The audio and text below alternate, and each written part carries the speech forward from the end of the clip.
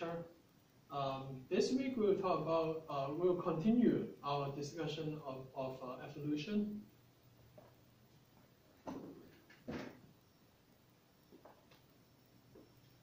So as a review from last week's lecture, we talked about Charles Darwin and his idea of his book on the origin of species. So he proposed that natural selection is the mechanism for evolution. And the evolution will create the diversity of life, and it is through speciation.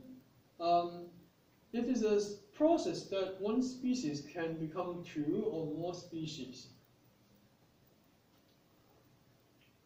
So species in Latin words means a kind or appearance, We define species as a group of populations whose members have the potential to interbreed with one another and produce fertile offspring. That means offspring that can also reproduce. So we define species using the reproduction as a definition. So first criteria is that they should be able to interbreed with one another, and the second definition is that their offspring is also fertile. So because when we use this reproductive definition, it will be very easy for scientists without molecular technology to define a species, to classify species. So, but this biological species concept, that means using the reproduction as the criteria, cannot be applied when they are the asexual organism like unicellular protists. And also fossils, because fossils, we cannot assume that the animal in the fossil, they can interbreed.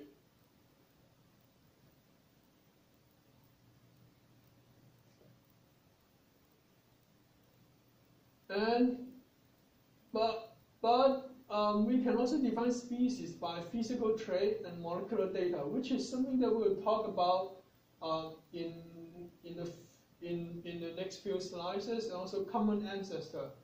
We use physical trait and molecular data to find out their common ancestor. And we classify them as a tree of life. It's like we call it cladistics. And physical trait here, we talked about it last time. Physical trait, we have homologous structure, analogous structure, and vestigial structure. Molecular data is basically is a modern technology. We compare the DNA or the genomic sequence of the different animals. If the two animals have highly consistent genomic sequence, we can basically assume that they are the same species. And to go back to our first definition, to use the reproduction as the criteria, we have reproductive barrier that can prevent individual to interbreed. So we'll talk about the different reproductive barrier. We have pre-zygotic barrier. Pre-zygotic barrier meaning that before they can mate, there are situations that they cannot that prevent them to mate. For example, temporal isolation, habitat isolation, and behavioral isolation. We talk about each one right now, and then mating attempt. Even though they overcome these isolation, when they mate, they also have other isolation, mechanical isolation or gametic isolation. So let's say after they are able to mate, then we have post-zygotic or we call post-zygotic barrier. That means after they're able to mate, they may have difficulty in the offspring. The offspring may have different issues. Reduced hybrid viability, reduced hybrid fertility, and hybrid breakdown. So all these may affect their offspring even though they can mate. And then if they can overcome all these barriers, then the offspring will be viable. That means they can live fertile. That means they can reproduce. If they can produce this kind of offspring, then we will say that the individual of the different species here, they are from the same species because they can interbreed, and also their offspring is viable and fertile. Now let's talk about the prezygotic barrier. Prezygotic barrier, meaning that before zygote, meaning that before the sperm can fertilize the egg. So before the sperm can fertilize the egg, there are some barriers prevent that happen. These are the prezygotic barrier: temporal isolation, habitat isolation, behavioral isolation, and then mechanical and gametic. So even though they can meet each other and mate, there are still isolation when they can mate. So the first example is this one: temporal isolation. This is the western spotted skunk. This is the eastern spotted skunk. So, of course, from the name, it suggests that this western spotted skunk, they live in the west coast of the America. This one live in the east coast of the America. Of course, they already have the location. What we call is the habitat isolation. They already have the habitat isolation. One live in the west coast, one live in the east coast. But other than that, they have a different mating season. For example, this western spotted skunk, they mate in early winter time.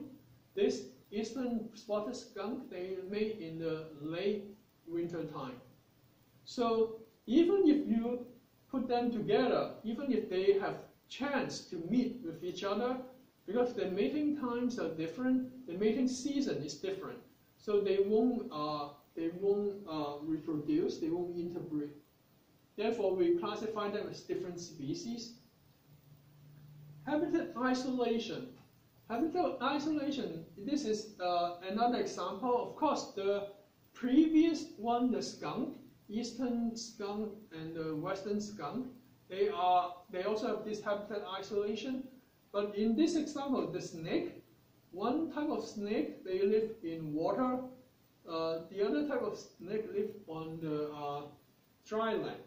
Because of that, they live in different habitat. Then they cannot mate. They cannot meet each other. They cannot mate. Then there are two different species. Behavior isolation. Last time we talked about this kind of blue-footed boobies. So they have a very unique characteristic mating dance. I show you that they would lift up the feet and also they would lift up the beak. The reason is that the feet, they are blue color and the beak is also blue color.